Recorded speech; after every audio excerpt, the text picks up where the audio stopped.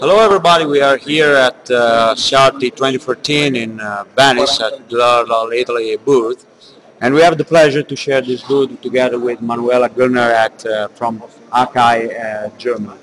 Manuela, please, could you share with us some information about the company you work for? Yes, sure.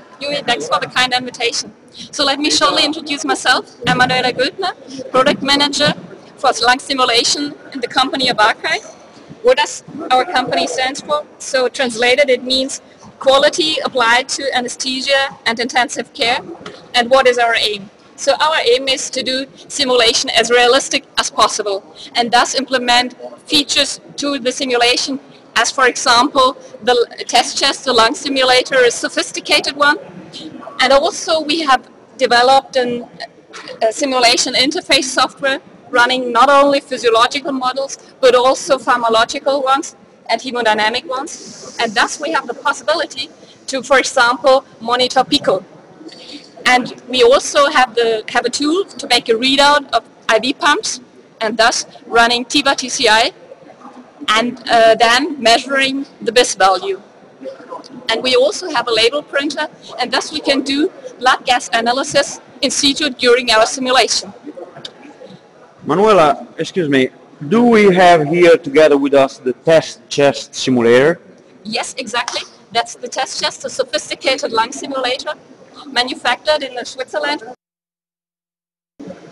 And the TestChest can either be used standalone or it can be combined with an intubation head, such as the Laerdal Airway Management Trainer, or we can combine it with a full-scale-mannequin, for example with a 3G or the whole 3G family.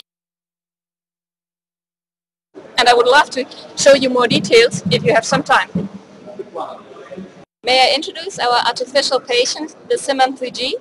So at the moment he's awake, he's breathing spontaneously, you feel the air coming out of the tube, you see his eyes blinking, and he's also able to trigger a ventilator.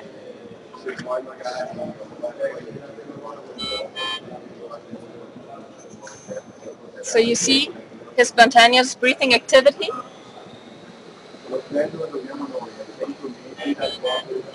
And now we would like to sedate him. I would like to show you some patient data. So his age is 40 with normal size and normal weight, and now we're administering him some propofol.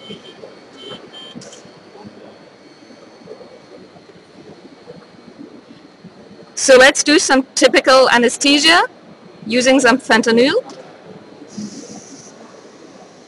and also using some induction agent.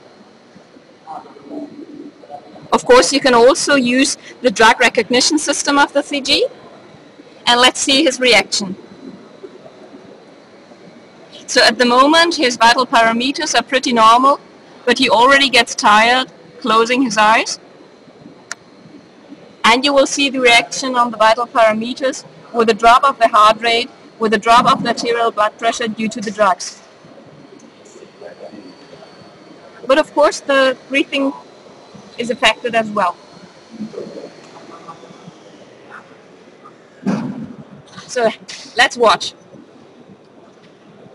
The tidal volume is decreased and also his spontaneous breathing rate will drop. You already see this breathing is not triggered anymore. His own breathing activity is dropping down.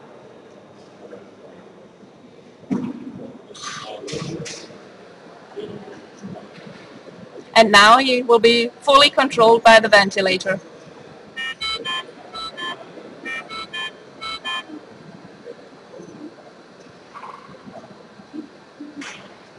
And now you can switch to any ventilation mode you prefer. For example, going just to a pressure controlled mode, and you will see pretty normal curves as he's a healthy young man. But of course you can also add some diseases. For example, we can simply add some bronchospasm, making some occlusion. And let's check the time constant for expiration. You see he needs more time for exhalation. And you see he's not able to get rid of the air at the end of expiration, so we will have some intrinsic PEEP But of course now we can reduce the rate, giving him more time, and thus optimize our ventilation.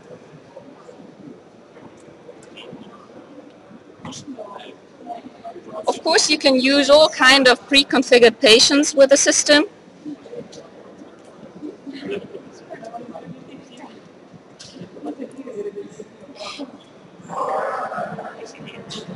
And you can also use a dynamic change of the test chest over time using our learning modules.